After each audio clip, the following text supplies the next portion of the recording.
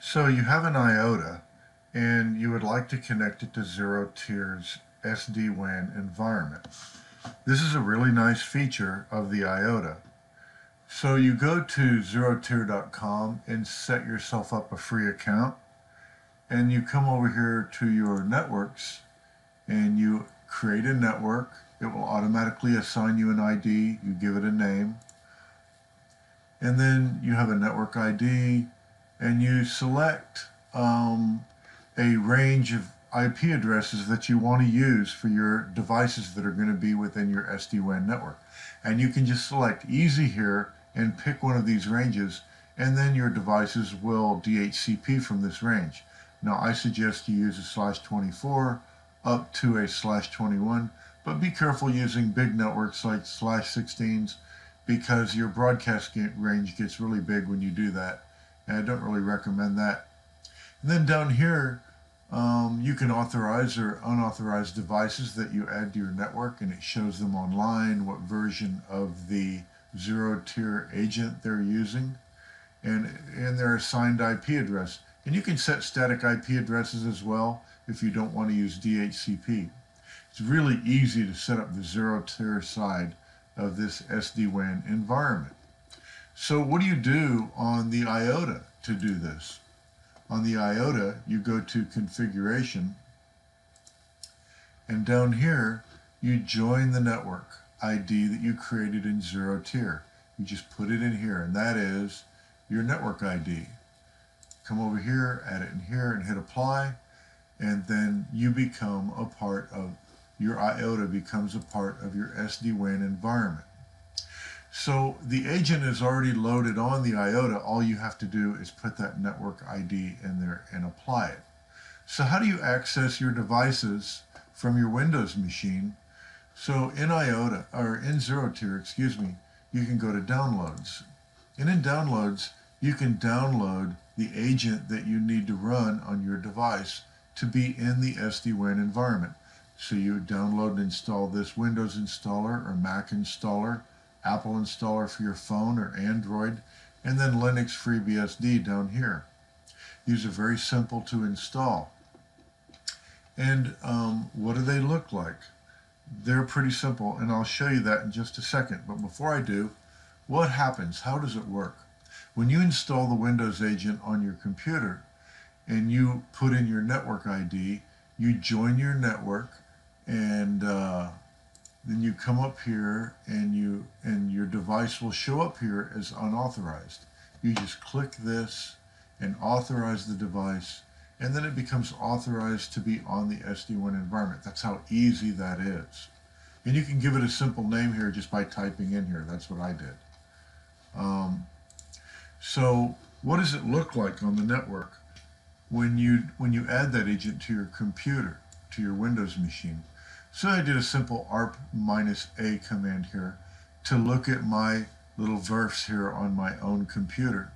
And you can see that the 10.140.17 range /24 was added to my as a virtual adapter on this Windows machine when I installed the ZeroTier agent on my computer. And it assigned me an IP address of .93. That is my Windows computer's gateway now out to the SD-WAN environment. And then I have my regular LAN IP address and of course the Class D space that everybody gets. Now, you can see here's a device that's this is in another building, in another network, in another part of the state. And it's also joined to the ZeroTier network, just like I am. And if I trace to that device from my computer, it shows me no hops. And I got pretty good response time here to get to it. Why is that? Because in the SD-WAN environment, set up like it is, you are configured as a peer device. So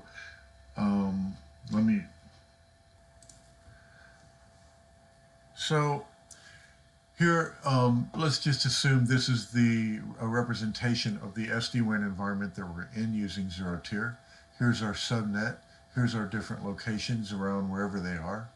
And I'm going to hit this .24 device here, and I'm in, and you could say that .24 is in this building, and my .93 right here is in this building, it doesn't really matter.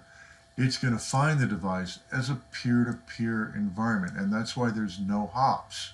When I trace this connection, it goes directly from my 93 to this .24 device, and you don't see any hops. And the reason that is because this ZeroTier environment sets up an encrypted tunnel between the devices and the SD-WAN environment in the ZeroTier cloud.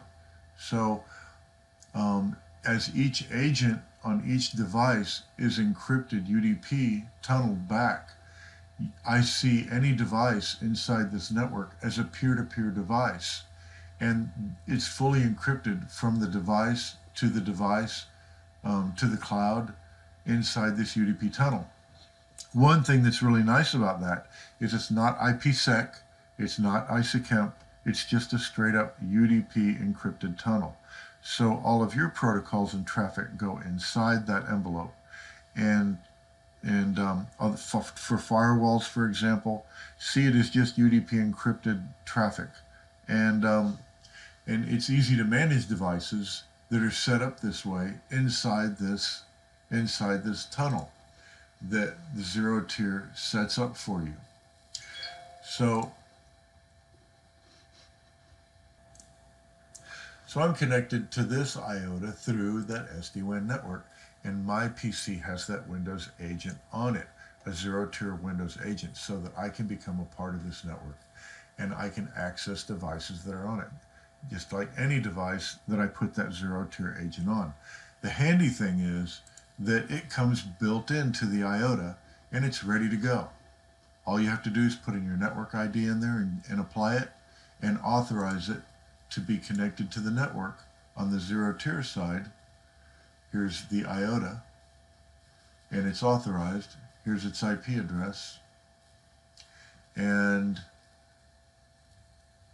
you can see it. This is actually how I'm accessing this device at that IP address on port 3000, because you access the IOTAs on port 3000. And it works very nicely. It's very clean, very easy to set up, and it's a nice feature of the IOTA. I really like that.